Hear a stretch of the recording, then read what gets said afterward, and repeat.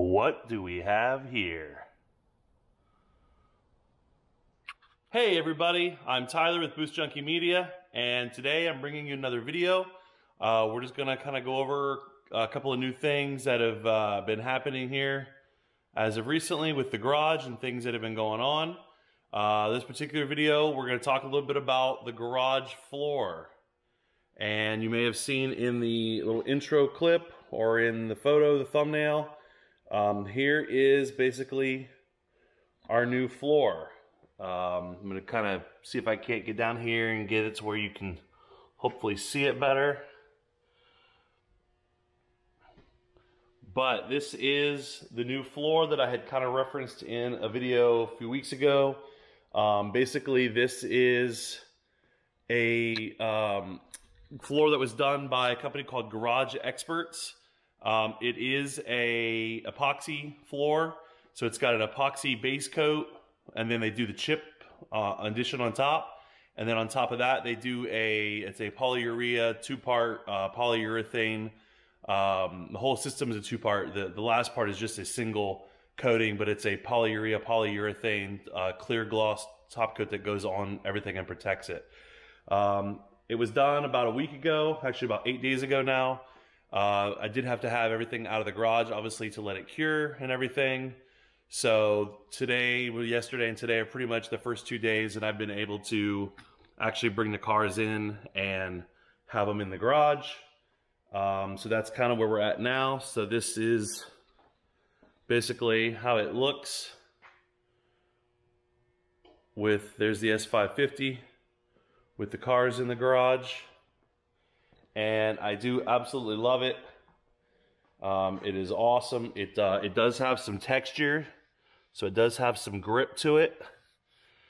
So you're not going to slip and slide if you had some water in here. But it looks great. It feels good. It feels extremely durable. Very well done. I'm extremely happy with it. Basically, they did the whole system. They took the floor down to absolutely nothing. They took it down to completely bare concrete. That took about a full day to get the prep work done. And then they did the base coat and the chips at the end of that day. That cured overnight. And then the second day they came back, cleaned up the excess chips that didn't stick in the base coat. So they take all those up, and then they put down the top coat. Once the top coat is done, then you just have to let it sit and cure for, like I said, it was about a week is what they recommended, just because of the cars with the sticky tires and everything. They thought that would be better to let it sit for at least a week. So that's what I did. We are beyond that now, so the cars are back in. We're starting to bring everything back into the shop. And yeah, so the floor before, I don't know if you guys had really seen, I hadn't really addressed it, but it had been painted on. It would peel up every so often. The edges would start to peel, especially where the tires sit from hot tire pickup. So that was just really not ideal. Over in the lift bay, when you would step and walk, you could actually catch your feet on the edges of it as it would peel up. It just wasn't good. While this is not the cheapest setup ever, it should last. There should be no reason why this won't last quite a while. Sorry about that. The camera filled up on me, so I had to cut the clip right there and just keep going. So I'm not sure exactly where I was at or what I was saying, but yeah, so the garage floor, everything is kosher, good to go with that. Like I said, the name of the company is Garage Experts. They do have, it looks like chapters pretty much all over the country, or franchises all over the country. Mine happened to be local to me here, fairly close.